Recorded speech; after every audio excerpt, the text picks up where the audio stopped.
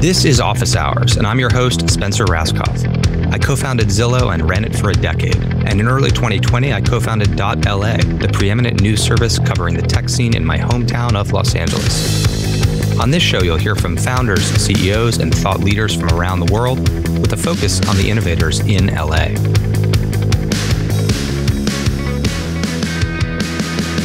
Today on Office Hours, I'm speaking with Nick Green, CEO and co-founder of Thrive Market, about how to manage and build a mission-driven business. Thrive Market is the health-first membership for conscious living, with a mission to make healthy and sustainable living easy, accessible, and affordable to every American family. This startup has received venture capital funding from Greycroft, Power Plant Ventures, Kavu Venture Partners, and Invis. Growing up in Minnesota, Nick Green witnessed the geographic and financial barriers that exist for families looking to buy healthier and more sustainable food products. After graduating from Harvard and selling his first company, Nick met his fellow co-founders who set their sights on solving America's food access problem. In 2020, Green donated his salary as CEO to the COVID-19 Relief Fund and was also selected as a national winner of Ernst & Young's Entrepreneur of the Year award. Since their launch in 2014, Thrive Market has grown to 1.2 million paying members and 1,000 employees, becoming a case study example of how mission-driven companies can scale. Very excited to have you here. Nick Green, welcome to Office Hours. Thanks for having me. Nick, what was your first entrepreneurial experience? First entrepreneurial experience? Well, the very first was mowing lawns. So that was my... Nice. How old were you? How old were you when you started doing that? I've started mowing my own lawn was like 10, 11. So I grew up in the Midwest, had a very, I'd say parents committed to creating a healthy work ethic. And then I started probably when I was 12 or 13 doing it around the neighborhood and had 7, 8, 9, probably 10 lawns at max. Do you remember how much you charged? It's $10 for a small lawn and 15 if I had to do the edging on the sidewalk, which was itself double the time to mow that lawn. And did you ever get to the point of hiring people to work for your business, or you were a solo? I was a solopreneur on that one for sure. My first real entrepreneurial experience was actually my first company, which was an education company doing SAT and ACT prep for high school kids. And that one I did, eventually hire a lot of people. But sort of started similarly where I didn't want to get a summer job. And I'd been tutoring kids when I was in high school and basically decided I'd run a course, ended up with 100 kids that signed up for the summer. So I taught 4 courses. And the next summer, you were in college at the time, or what I just graduated from high school. Okay. And I was going to start undergrad at Harvard. And so, backing up again, I grew up outside of Minneapolis, Minnesota, went to a big public school and, grew up like middle class, middle America, Midwest kind of thing. And was one of, really a handful of kids that had gotten into an Ivy League school over the prior years. And also one of the only kids in my area that had done really well in the SAT. So that was kind of, the customers came to me, so to speak. And, and I stumbled, I describe it as being an accidental entrepreneur because I stumbled into that business opportunity. And then the way it ended up growing is I hired after that second summer, when I hired kids in my own area to teach the classes, I went back to Harvard and I thought, God, how many undergrads are there at Harvard who could do the same thing in their communities? So I basically started what's called Ivy Insiders, and we hired undergrads from places like Harvard and eventually the rest of the Ivies as well, sent them back to their hometowns during the summer, used our curriculum as well as our business systems to run their own test prep kind of micro franchises. And the model just exploded. We peaked at 800 branches around the country. Wow. Did you raise any capital for that business, or it was totally bootstrapped? It sounds like totally a pretty capital light company. Very capital light. I mean, it's a services business, right? But really, scalable in a really interesting way because of that direct sales model where we weren't hiring them just to be tutors. We were hiring them as, we call them branch managers, and they'd actually run their own business for the summer. So the value prop to the undergrad was, you get to be an entrepreneur and build your business, but you get the head start of like a brand and a curriculum and a platform to do it on. And like I said, we scaled it really fast. And then we ended up using those summer branches to basically seed online test prep during the school year. And the interesting connection actually to my current business, Thrive Market, is that that one, while in a totally different space, was also focused on access. Mm-hmm. So like the whole thing was, when I took the SAT, for example, I had never seen the SAT before. Like when I took the PSAT, I'll say that. Okay, all right. The SAT. And when I took the SAT for the first time, I didn't study at all. Wow, amazing. And do you want to say what you got on the SAT, or is that? I got a 1520 the first time. Nice. But I hadn't studied, and I said, hey, I can do better than that. So I went back and I studied, and I got a perfect score the second time. Wow. But my big takeaway from that was like, one, the SAT is a game. And then two, when I got to Harvard, I met all these people that were very, very smart, but also had been prepping for things like the SAT since they were in middle school. And I thought, God, it's crazy that people that can afford to hire tutors and do all this stuff, get into places like Harvard. And there were a bunch of kids in my high school who were as smart as me, didn't do well on the test, largely because they didn't study. And, the whole model was, let's converge that. I want, before you tell us how Ivy Insiders ended up, like what happened with this company, I do have to share a quick SAT story. So I got a 1480 on the SAT, and I went to Harvard also. I'm a lot older than you, I think. But I met my wife at Harvard, and she to this day has never told me her SAT score. It's the only secret that she has kept from me, and it's the source of great marital strife and debate. And I'm sure she did better than you and doesn't want to hurt your feelings. The kids all have theories on it. Does that mean that's because she did better? Does it mean she did a lot worse? I don't know. She won't tell. So anyway, that's how I think of the SAT from our Harvard experience. That's great. And the truth is, like, part of what we were trying to do is also like, sort of defang the SAT of like, people think about it as an intelligence test, or they think about it as this like important symbol of their worth as a human being. And it just shouldn't be at all. Right.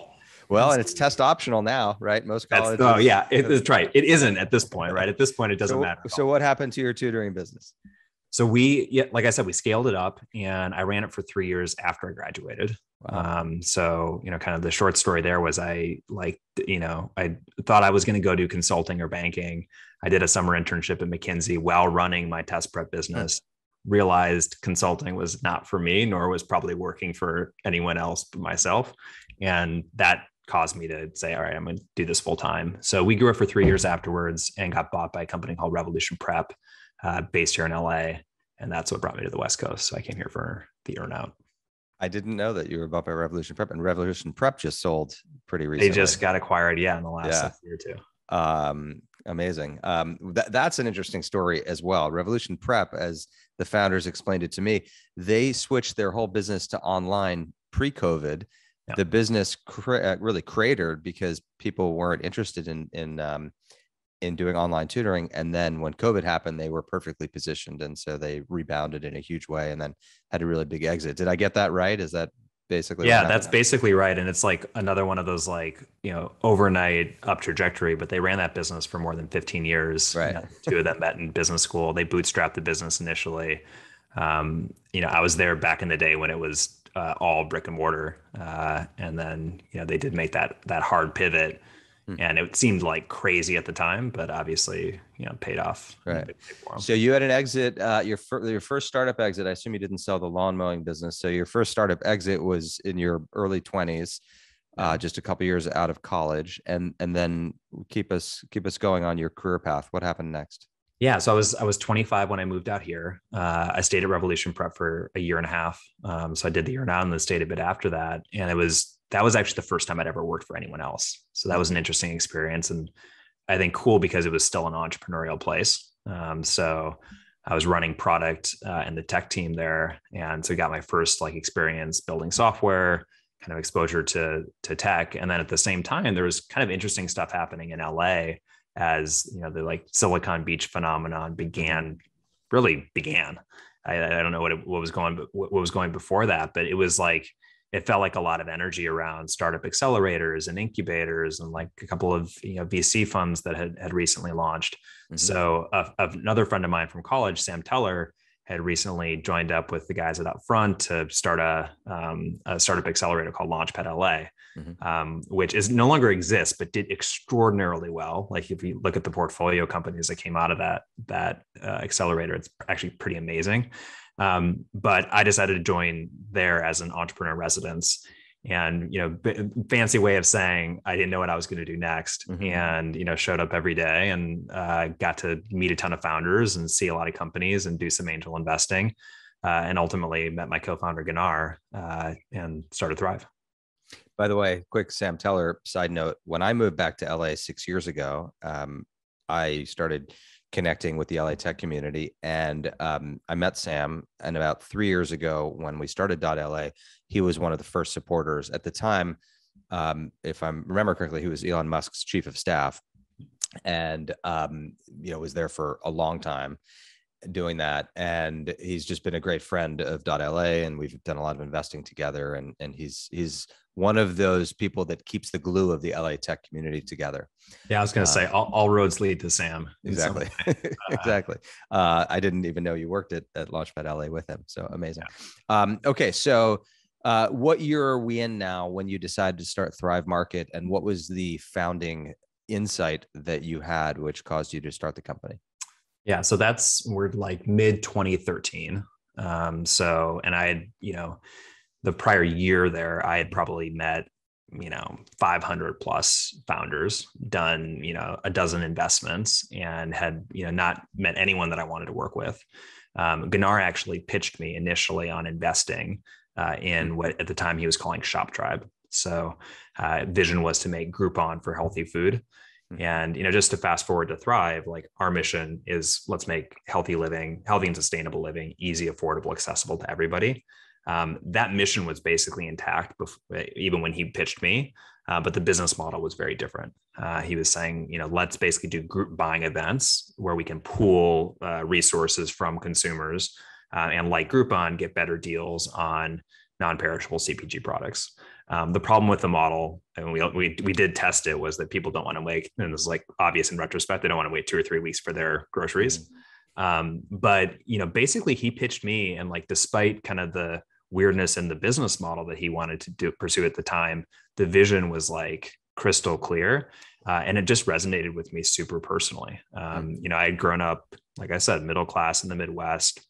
This is like back in the 90s when there was the, carb-based food pyramid, fortified junk food, like, 2-liter bottles of soda at dinner time kind of thing.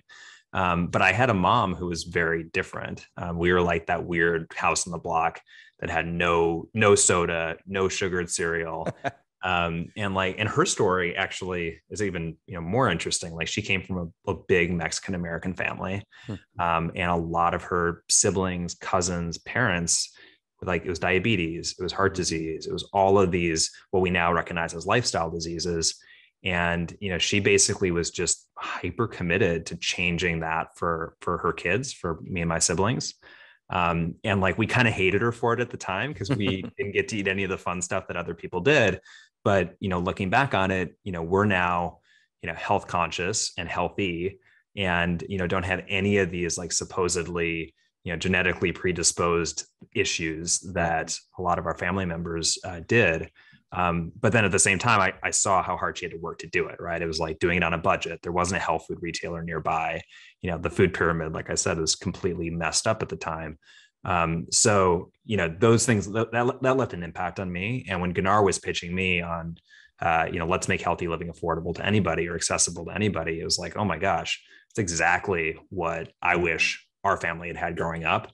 And the staggering thing to me at the time was that, here we are 25 years later or 20 years later, and like more or less the same barriers my mom faced were still faced by most people in this country. It's like, you don't live near a health food retailer. If you do, you can't afford it. And even if you can afford it, it's like, where do you start? It's intimidating. Right. So, that was the vision. Break those down.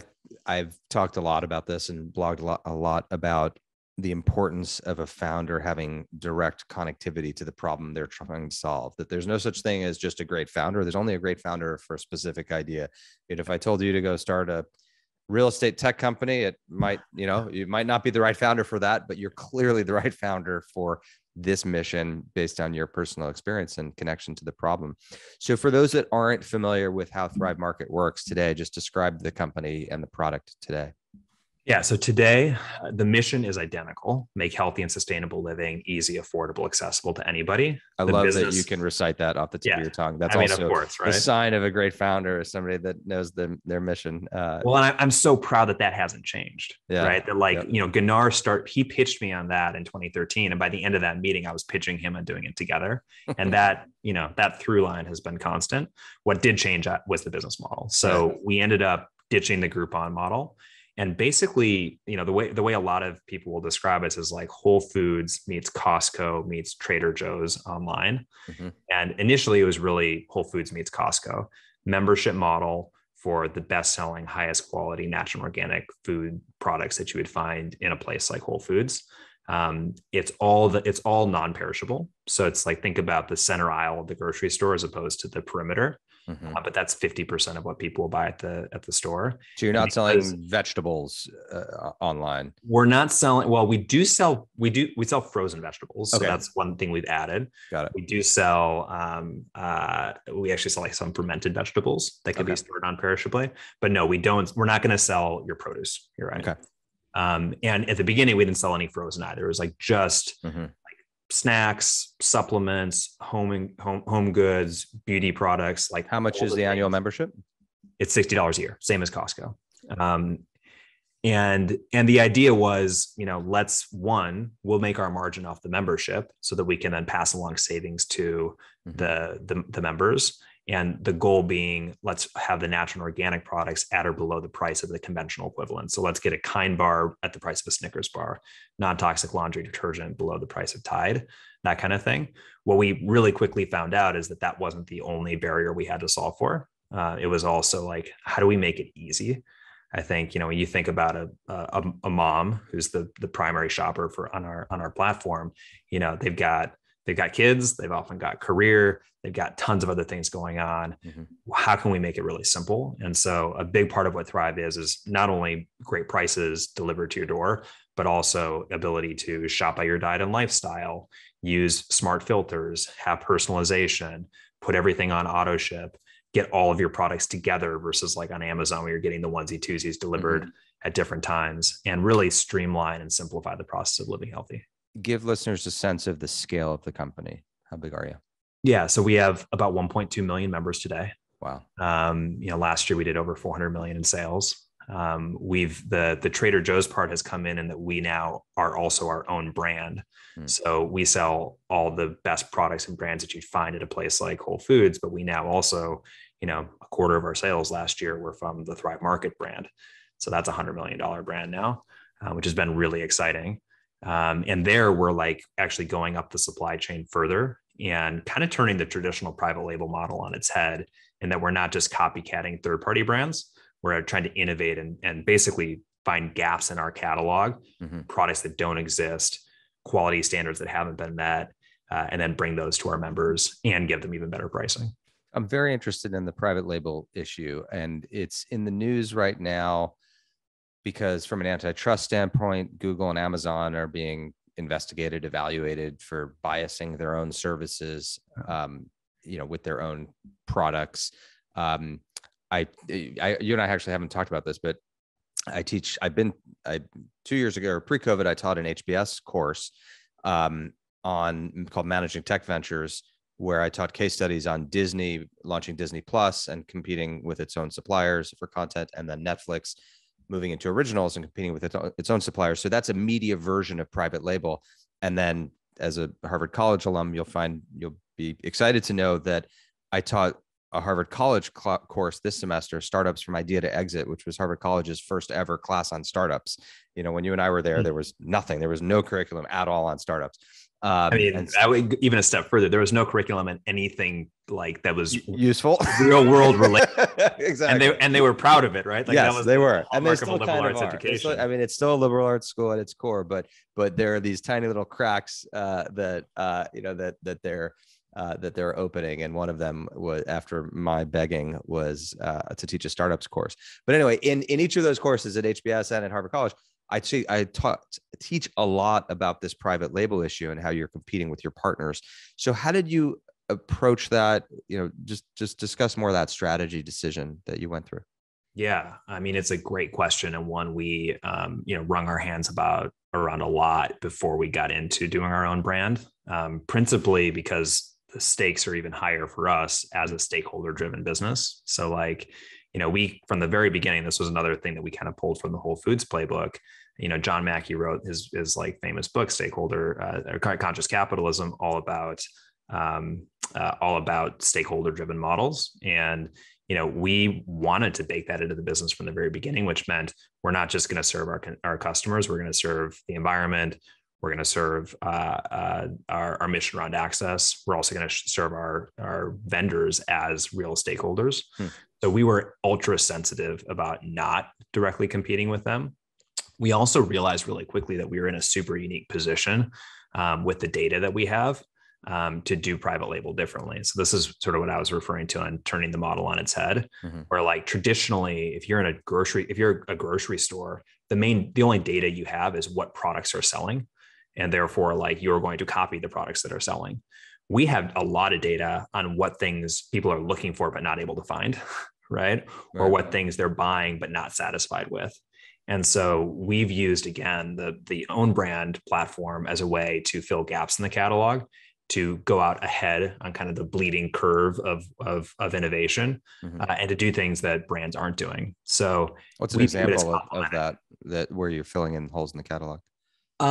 So, for example, like we, even on a commoditized product, like with olive oil, there's a lot of US sourced olive oil that is like a great product, California olive oil. But there weren't single sourced olive oils. There's a lot of interest around single source supply chains.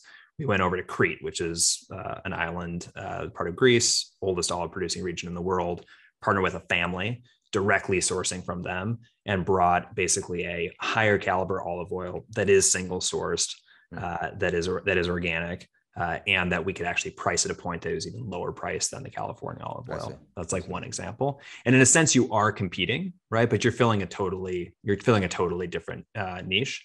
And then in other cases, we're doing innovation where it's like totally like weird new products. So like we partnered with Beyond Meat to do a plant-based chili product. We recently launched an avocado oil based mayonnaise product, right? That basically takes the canola out of mayonnaise. There's certainly situations where we're like close to where the third party products are, and in some cases we actually work directly with the third party and the brand as a co-packer. But there's a lot of scenarios for us where we're going in and we're actually plugging a hole. There also are, to be fair, some situations where we find an area that like there's a product or a brand, but people aren't satisfied with it. Right. And then we're actually replacing it. So rather than competing, we'll say, all right, like it's time to move that product or brand off. We're going to put a Thrive Market branded product in its place. And then, we capture those sales, and, that brand's not going to be happy, but our members weren't necessarily happy with the product to begin with. And obviously this is well-worn territory with Amazon Basics and the Kirkland brand at Costco, and oh gosh, what's Target's brand?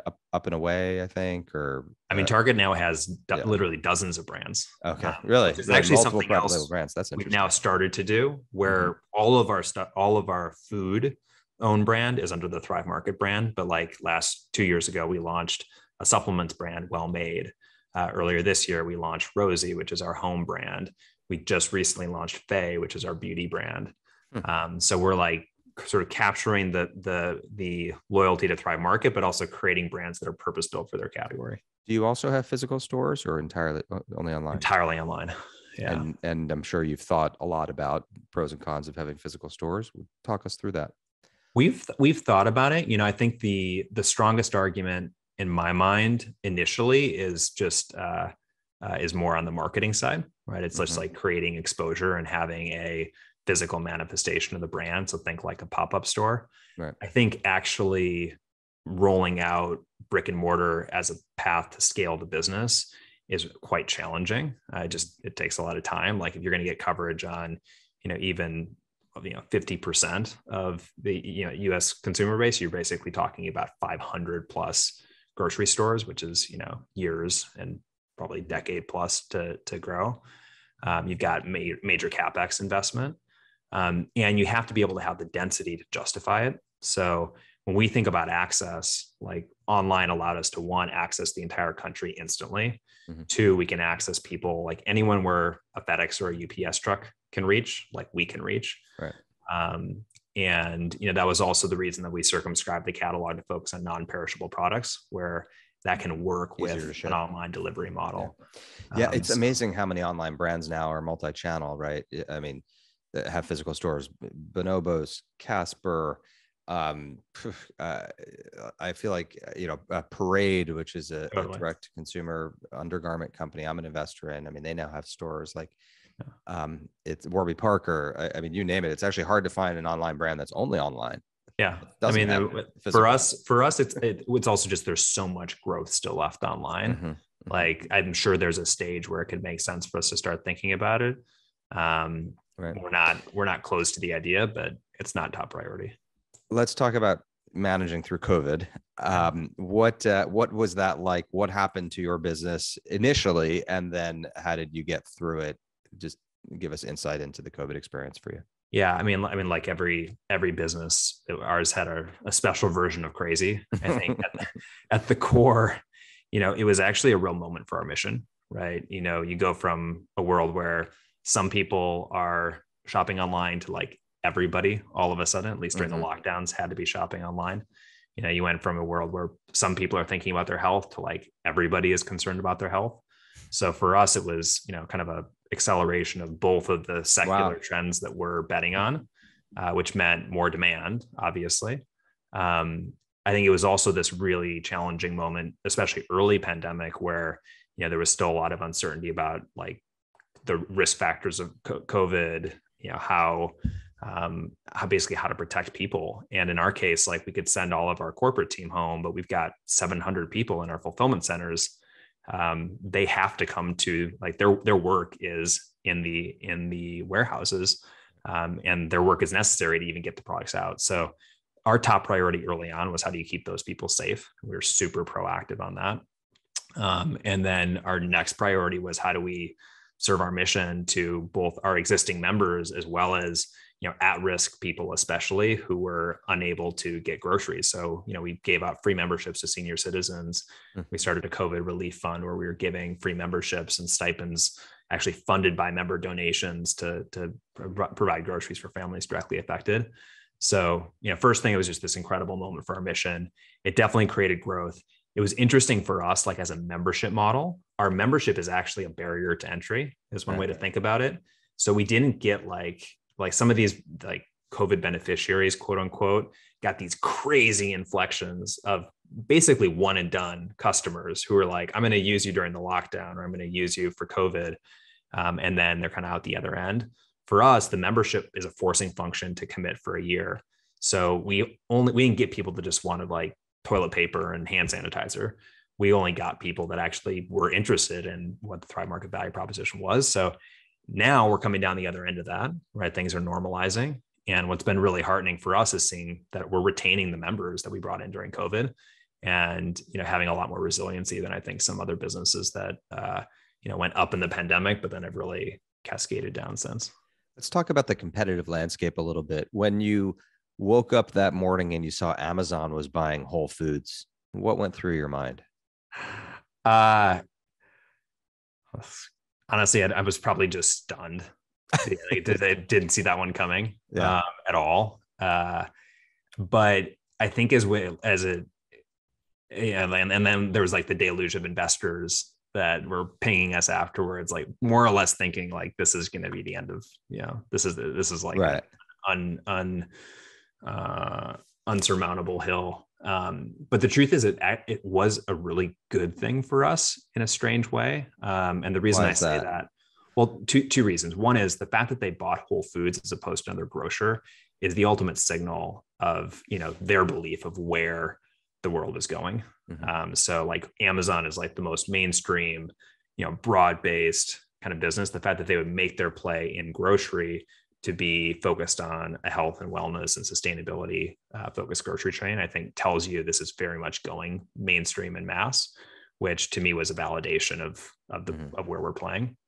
But then the other thing, which is interesting, is Amazon basically Amazonified Whole Foods. And if you think about Whole Foods as like carrying the baton for natural and organic retail in that kind of first wave, it basically provided the opportunity for us to take that baton for the second wave. Right. And I think, the second wave is going to take standards even higher. It's going to be more accessible and more broad-based, and it's going to be online. And to me, that was actually, the silver lining, if you want to put it that way, of Whole Foods, kind of handing off the baton to us.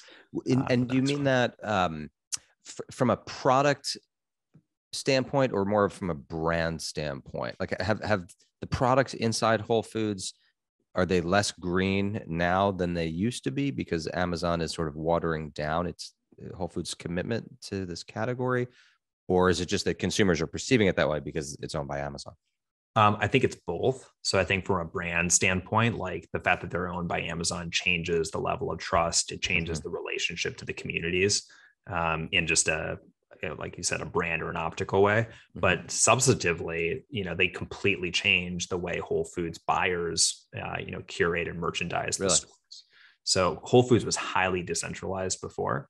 And that was part of the whole, conscious capitalism mentality and being really stakeholder driven. Like, you had literally the job title for these buyers at Whole Foods was foragers. And they were out there talking to like the earliest, most local, most interesting new brands. And a lot of that stopped under Amazon. And look, I think Amazon probably made some real improvements to the business as well. And I haven't studied it closely, but what I will say is they now sell Honey Nut Cheerios.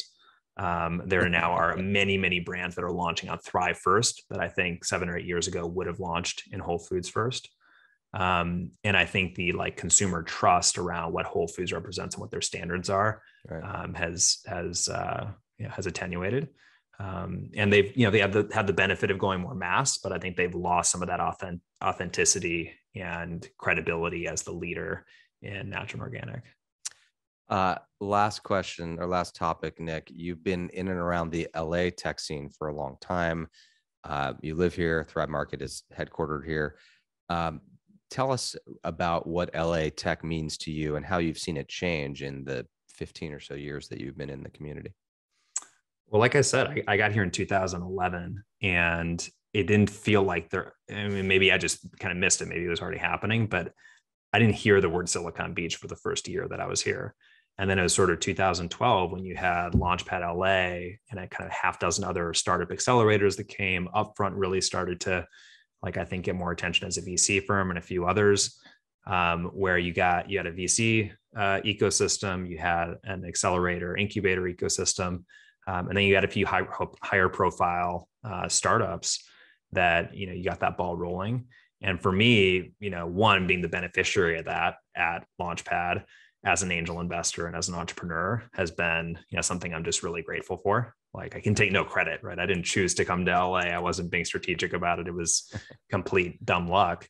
And then to be in Santa Monica, where Revolution was headquartered, kind of put me in the epicenter of it. But it's been super fun to see it evolve. And, I haven't spent time in the New York or San Francisco ecosystems, living there, but have seen kind of the vibe that they have. And I've always loved being in LA as a place where it feels like the community is really tight. It doesn't feel like it's competitive or cutthroat.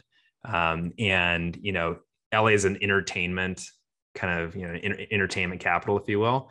I feel like that's like the vortex of intensity, and being not in that, it's like the equivalent of like finance in New York or startups in San Francisco. I feel like not being in that creates a vibe that, it's not quite as intense as cutthroat, but yet really productive. It just attracts great people doing things for the right reasons. So it means a lot to me. Yeah. Awesome. Thank you, Nick. Thanks so much for your time. This was a great discussion, and I really enjoyed it. Thank you. Likewise. Thanks, Spencer.